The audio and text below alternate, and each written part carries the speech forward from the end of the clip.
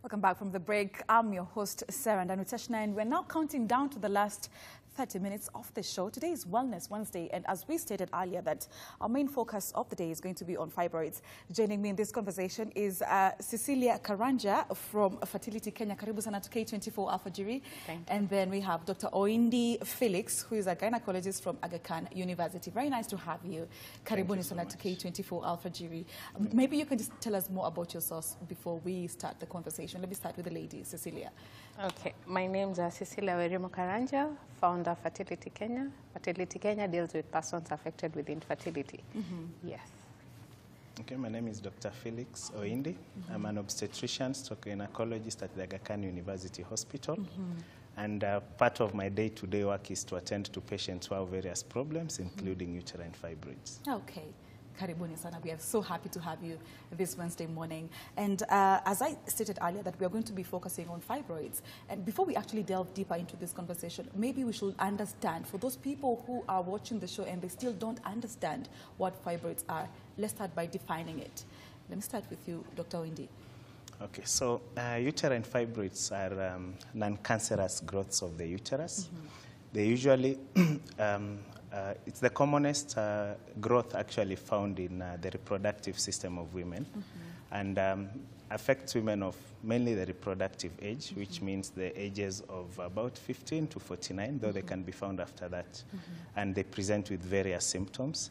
Most of the time when you have them, you don't know you have them. Actually, majority of women are walking outside here and they don't know they have them. Yes. The few who get to know they have them, mainly it can be because they came to hospital for another reason. And those who come for the reasons mainly will come with things like bleeding. Usually your periods become heavier than usual. Your periods will become more painful at times. And occasionally when they are very big, they can exert pressure on the surrounding structures. So surrounding structures in this case is the urinary bladder, which is in the front. So patient will report that they usually need to go to the loo many times a day. When they are at the back side, you'll present with constipation. Of course, occasionally when they are very big, you can also find somebody looking like they're carrying a mass. You could think they're pregnant just because the uterus has enlarged so much, and they could look like they're carrying a baby inside. Yeah, so the tumors grow with time. Yes, so the longer you stay with it, the longer it grows, till you reach the age of menopause, where we expect naturally, as your hormones start declining, the fibroids also start shrinking in size. Okay. And Cecilia, this is such a big problem, especially, you know, with girls and women, because 20 to 50% of the women who are in the reproductive age are actually suffering from fibroids, right? That's a very high number. True. Yeah. And so why do you think that most of the time it is impossible actually for us even to go get checked for this, to go for regular checkups? Yes. I think why we don't go for checkup is because we think we are very normal, unless we get to a point where doctor is saying you have maybe heavy flows, or maybe you're looking for a baby and you're not getting. So that is why you realize maybe you have a problem. And by the time when you go to the doctor, when they check, they see that you have the fibroids. But I think it's a high time that every woman should be checked for fibroids. And I always say should be checked also for fertility, because you could be fertile today, tomorrow you don't know about it. So it's very important to occasionally go for checkups, for fertility checkups. And among the fertility checkups is the ultrasound, where you're checked whether you have the fibroids or not. Okay. Yeah. So what exactly causes the fibroids tumors, if I may ask, Dr. Oindi? Okay, so the actual cause of fibroids is actually not known. It's we call it a disease of theories. When we say theories, it means people have come up with various explanations to try and answer the question of why does somebody have fibroids. You'll get two people with all characteristics that are the same, but one has fibroids, one doesn't have. So the commonest cause of fibroids, or the commonest risk factor for fibroids, is actually being black. When you are a black race... Which is strange. Yes, it's somehow strange. Yes. But it's actually a disease that is not very common in Caucasians, yes. Or non-black. And black doesn't necessarily mean black skin color, just mean the black race. So whether you are black but very light, you still have the black race. So it's a disease which is very common in the blacks, and it's estimated that by the age of 50, 7 to 8 out of 10 women actually have fibroids. So mainly it's the being black. Now the other things which have been shown to be attributed now include if you have a family history, your sister, your mother, your aunties have had fibroids, then you are at increased risk of having fibroids.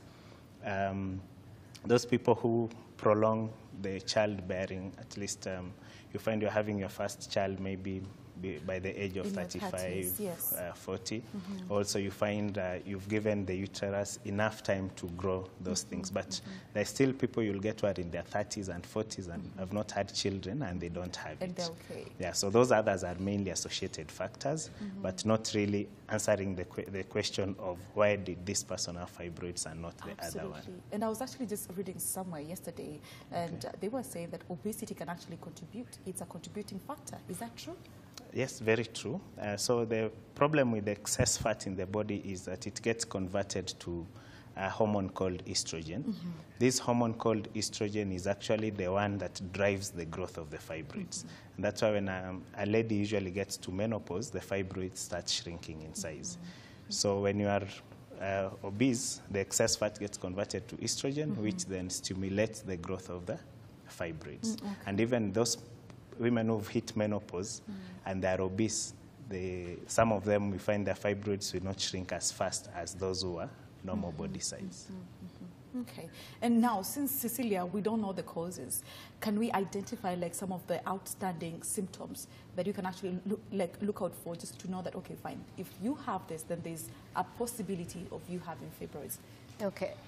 I think there are those things that you can really outline, because I also had fibroids, and I was done laparoscopy to remove the fibroids, and unfortunately, I think after my third born, I was telling Dr. I was told that I still have some. They have regrown back. So I think the main how you can detect that you have fibroids is heavy flow. Yeah, like for me, I really have very heavy flow. And by heavy, what do you mean? Your periods are very heavy. That's from the first day? From the first day to the last day. Maybe the first, second, and the third day are very heavy.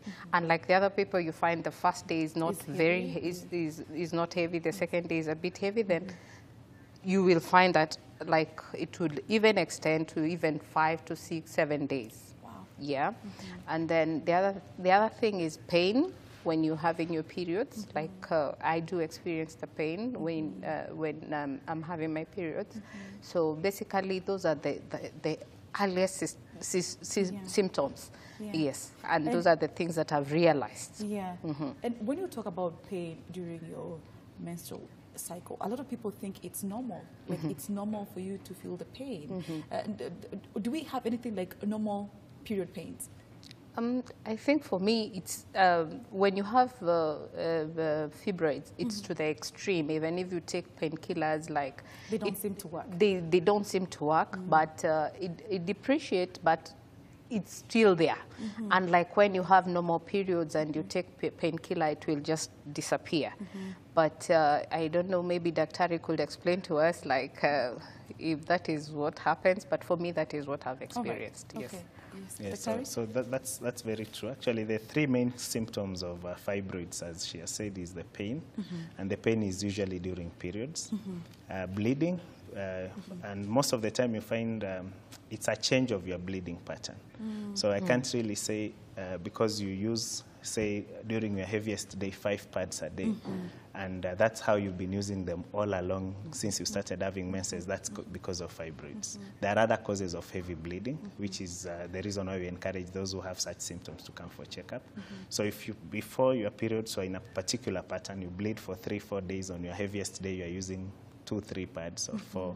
Then now you start having, you're using 5-6 pads. At times you have to use the heavy-duty pads. At times you have to use double pads or use a tampon and a pad. So it basically means your bleeding has got heavier.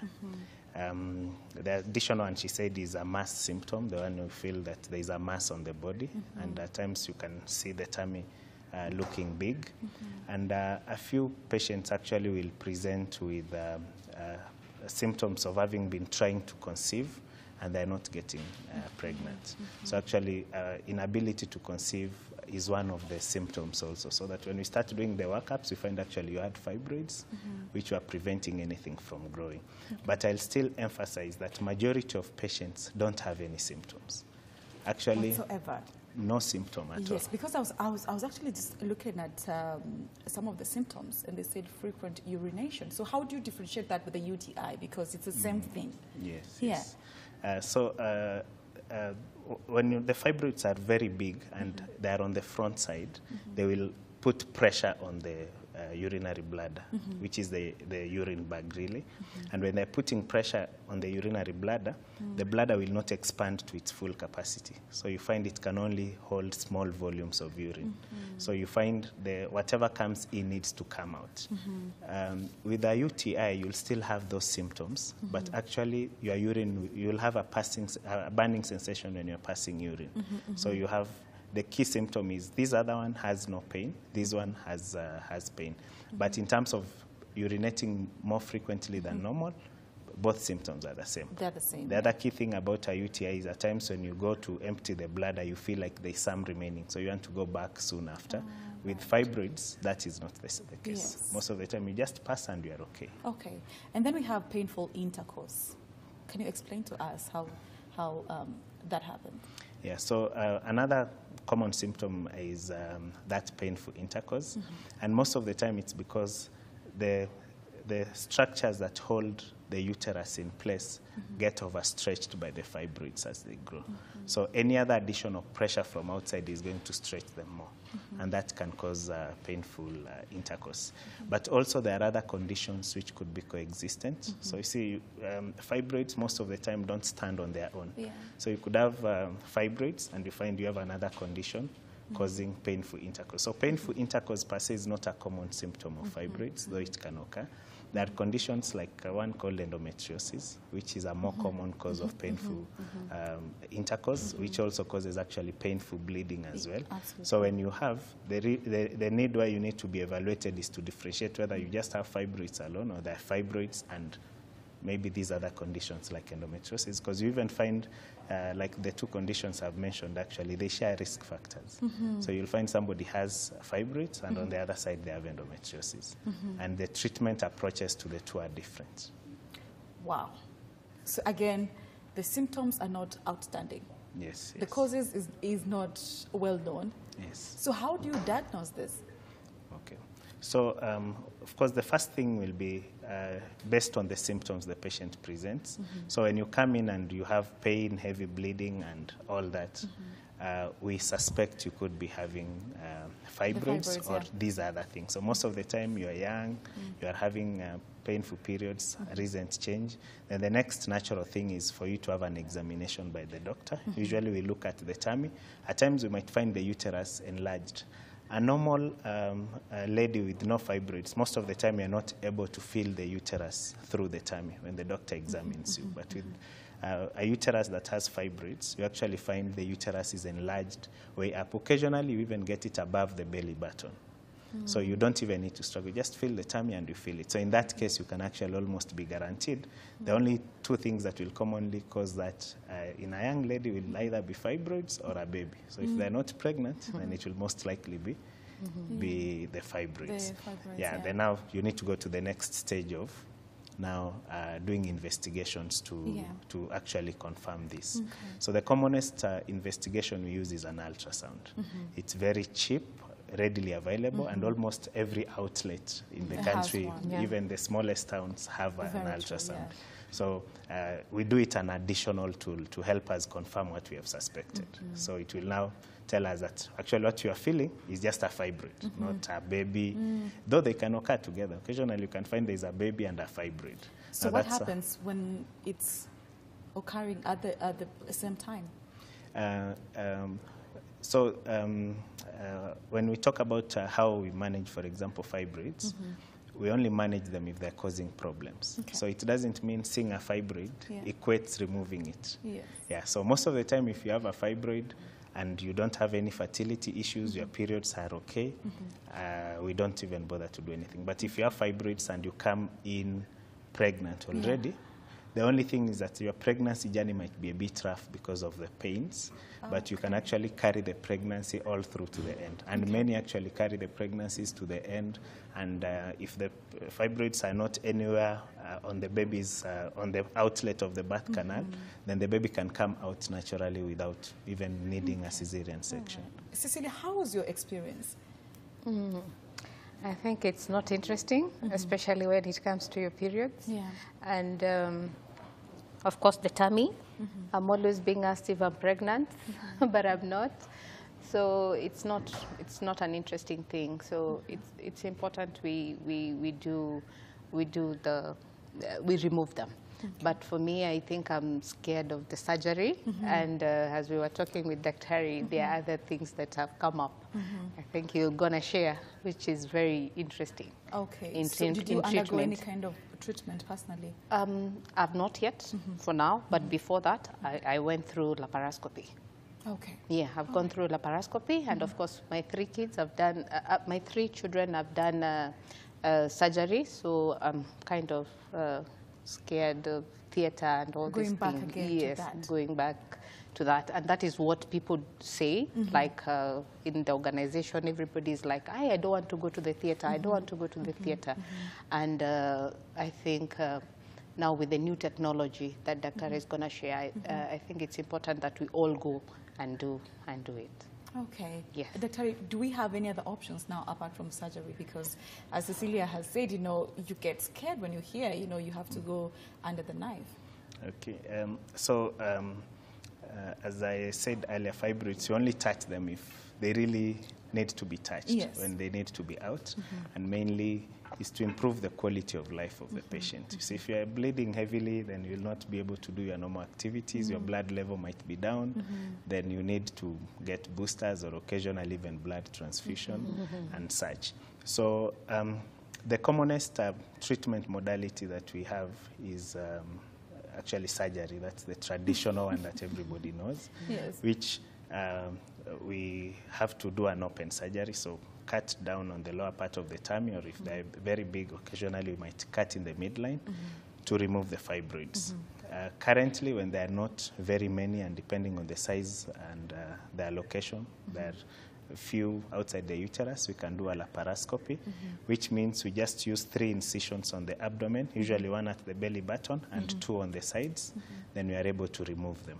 In the event that you just have fibroids in the cavity, which means inside your uterus you just have fibroids only there, I need to emphasize that the fibroids that cause heavy bleeding are those inside the cavity or within the wall and pushing into the cavity.